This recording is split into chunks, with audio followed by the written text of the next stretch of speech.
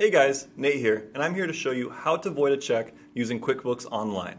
Now, voiding a check essentially means that you can no longer use that check for making payments or withdrawing money from your account. Now, there are essentially two ways to void a check.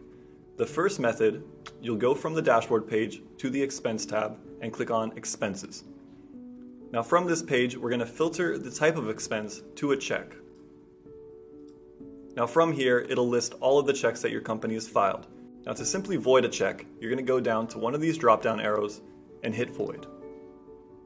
Now, for the first method, you've successfully voided a check.